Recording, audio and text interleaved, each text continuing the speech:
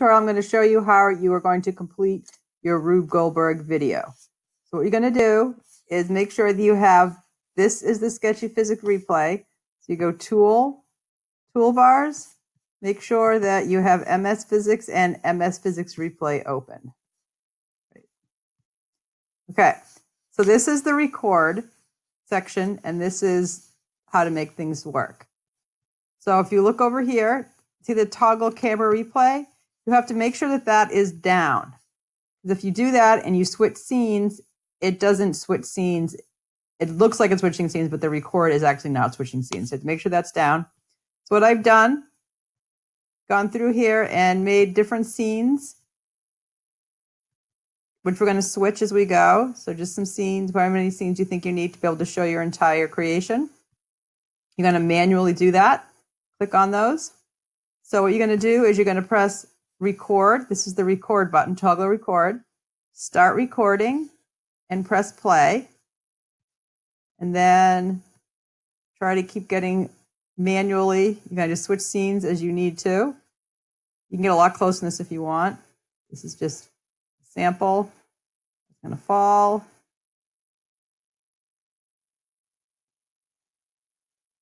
Right? I think it's not quite going to work, so I'm going to just, there we go. Record all of our scenes. This actually is on double time right now. This model works very slowly. So I sped it up a little bit. It's still kind of slow. There we go.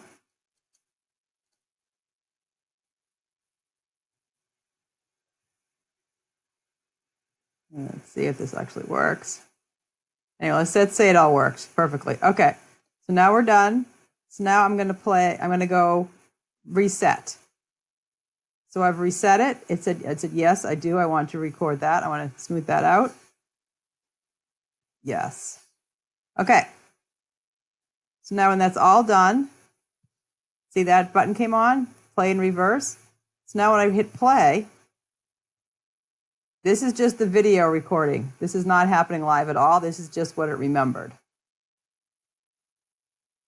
So what you're going to be doing is actually taking a screen grab in Loom or whatever video recorder we're using. You notice you didn't, yeah, there you go.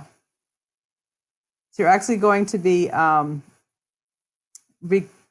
choosing this. So when you're recording it, you're not recording it live. You're actually screen recording the video, right? So that, because if you want, you can do it in reverse. The whole thing can go backwards. And if you feel like it's going way too slow, you can actually increase the speed a little bit, make the whole thing go a lot faster. Give some control over it, even backwards, maybe a little bit faster. If you wanted to, you could slow it down a little bit. So this is all a recording. So when you are done, you can press pause. You can see, you can also reset it. So you can back it up. It's still there though to play it. If you want to delete it completely, you have to press clear data. And now it's reset. Okay, so that's how you're going to do it.